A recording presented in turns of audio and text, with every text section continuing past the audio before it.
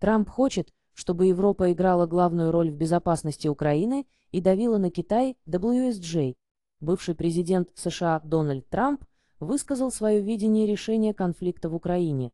Он предложил европейским странам взять на себя ведущую роль и отправить миротворцев в страну.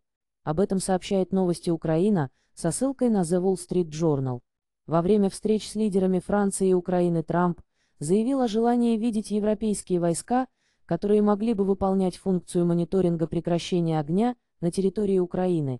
По мнению Трампа, защита и поддержка Украины должны стать приоритетом для европейских государств. Он подчеркнул, что Соединенные Штаты готовы поддерживать достигнутые договоренности, однако прямое привлечение американских военных не планируется. Трамп также обратил внимание на важность использования европейского влияния для давления на Китай с целью завершения российской агрессии. Среди предложенных им инструментов – введение торговых тарифов против Китая, если Пекин откажется содействовать мирному урегулированию. Миротворцы в Украине. Обсуждение миротворческой миссии в Украине находится на начальных этапах. Несмотря на публичные заявления политиков разных стран о потенциальном развертывании международного контингента, конкретных решений или механизмов пока нет.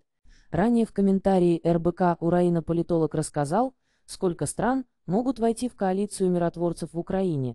Также он отметил, что западные эксперты предположили их ориентировочную численность, которая может достигать 40 тысяч человек. Подробнее о том, что известно сейчас об организации миротворческой миссии и согласится ли Россия на присутствие иностранных сил в Украине, можно узнать в материале РБК Украина.